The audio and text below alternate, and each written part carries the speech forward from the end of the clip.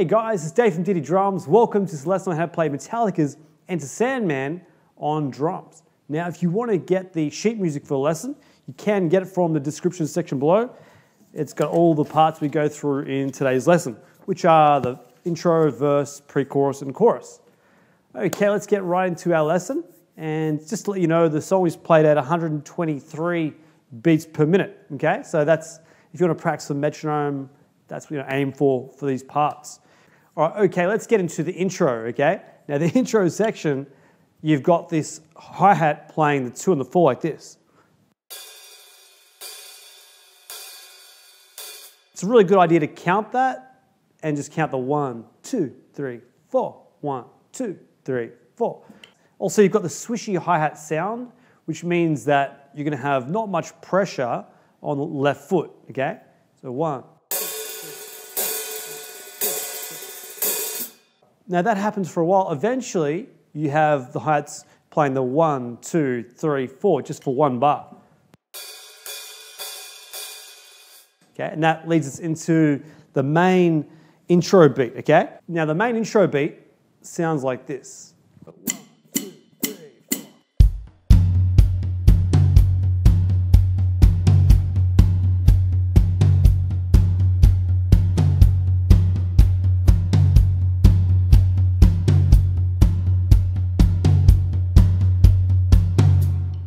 So what's happening in that beat, pretty cool, right, is you've got the floor tom playing 1 and 2 and 3 and 4 end. You've got the bass drum on the 1, 2, 3, 4.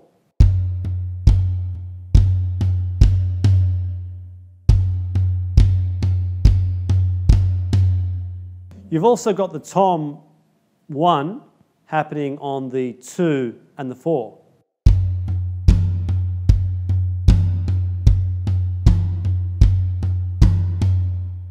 Okay, but you've also got the second tom happening on the 4 and.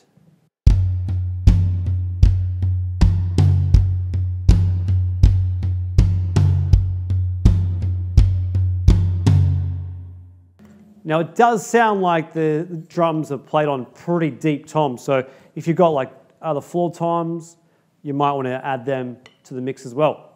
All right, now there's 3 little crash parts we're going to go through. Now crash part number 1 is where you're playing the same beat there, you're going, except with that 4 and, instead of playing the second tom that you were playing with your left hand, you're going to play the snare instead. And as well as playing the snare, you're going to play a crash cymbal, or you could even play a china if you wanted to as well. But I'll show you how that would sound. You go.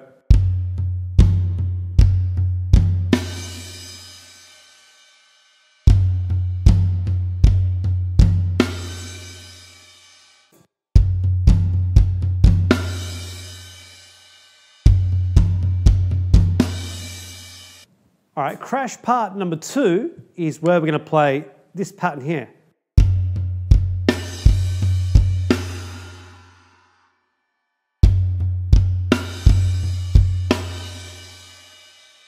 Okay, the easiest way to think of that part is your floor tom and your bass drum are just doing this.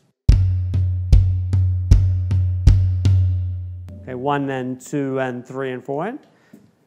Now on the 2 and the 4 and, you're going to add a snare drum, okay? But you're also going to play the crash cymbal with it on the 2 and the 4 and, like this.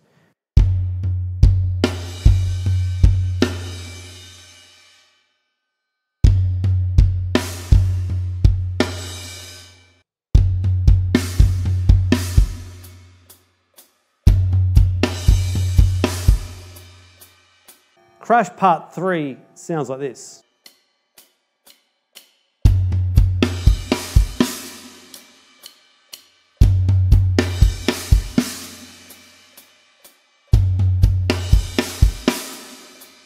Now what's happening there is you're going,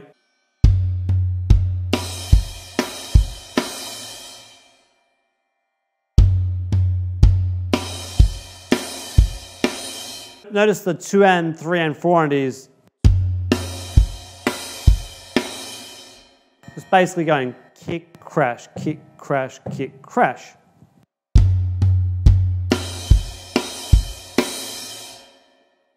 All right, intro beat number 2 is almost the same as intro beat number 1, except you can add a snare drum on the 4 and like this.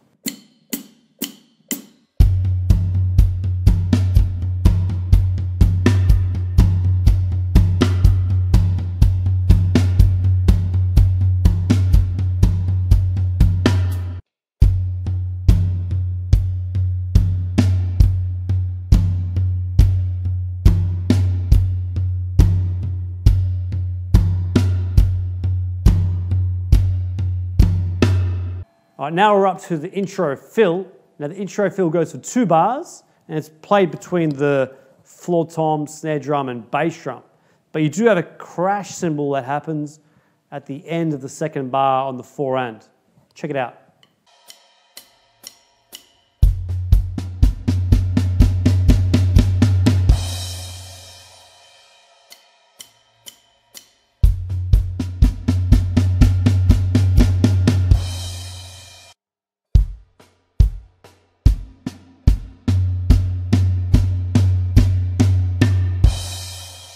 So one thing to be pretty careful about is starting off low in height, so softer volume, and then getting louder as the 2 bars goes along. It should sound pretty cool. Okay, now the main beat is your classic 4/4 beat, where you're basically playing 8th notes on the hi-hat. It sounds like this.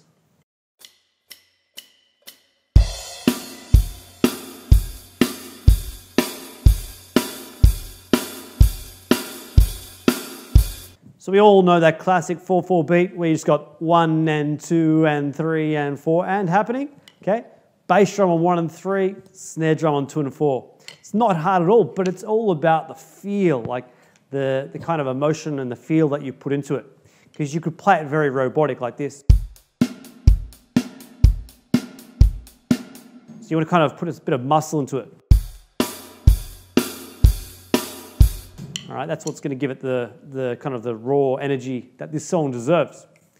In fact, I do remember many years ago when I got this album, I put it on my CD player and I cranked it up to the top volume and the walls were literally shaking. So definitely had a lot of fun with this song.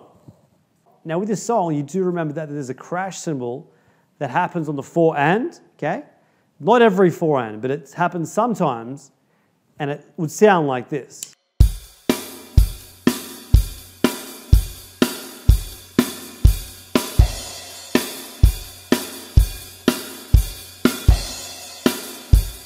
So that's a very important crash cymbal to get because it's very trademark Lars Ulrich in this song, okay?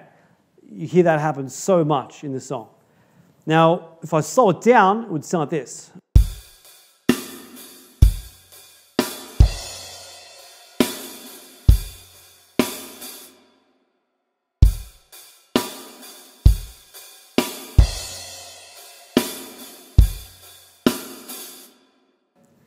So what's happening there is basically number one, we're playing the crash cymbal on the 4 and with the bass drum, okay?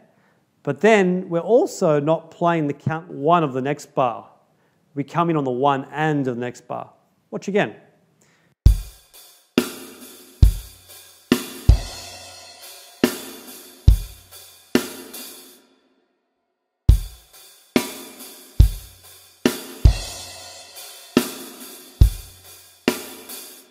Okay, now we're going to get to the pre-chorus. Now the pre-chorus is a 4-bar pattern, which is kind of like in a half-time feel because the snare drum is now landing on the count 3.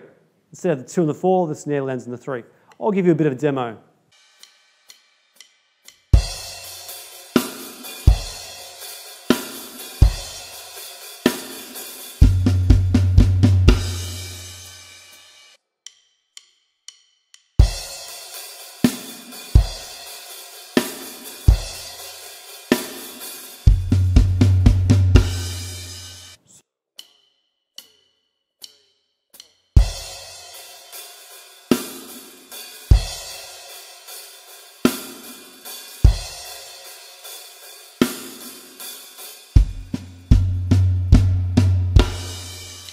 So once again, notice how we've got a lot of crashes on the 4 and again, okay? And on the 4th bar, you've got that build up. Trying to start off low in height and build it up again. Okay, once again, if you want to get the sheet music and practice away, you can get it from the description section below. Okay, the last part we're going to go through in today's lesson is the chorus section of the song. Now the chorus actually goes for 7 bars. And I'll give you a bit of a demo. Here's how it sounds.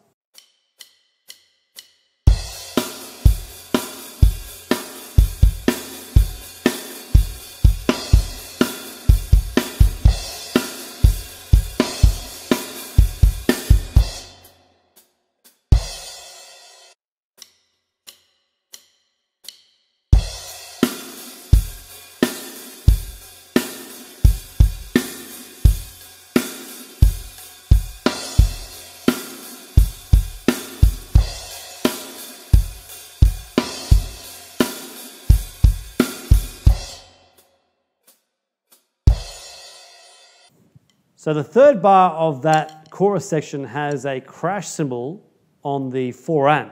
Check that bar out.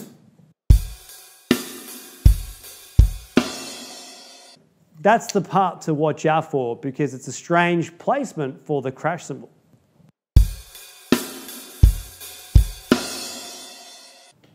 Also notice that the 5th bar does the same thing as well. Also notice the 7th bar has a crash cymbal on the count 1, but you're going to hold that one. You're going to choke it. So 1, 2, 3, 4. Play it on the 1, 2, 3, 4. And the next crash cymbal's on the 4 and. Okay, and that kind of leads you back into that verse beat. Okay. All right, so there you go, guys. That's the lesson for today. Now, if you got some value, hit the like button, subscribe for more drum lessons, guys. And if you want to get the sheet music for the lesson, you can get it from the description section below. All right, awesome.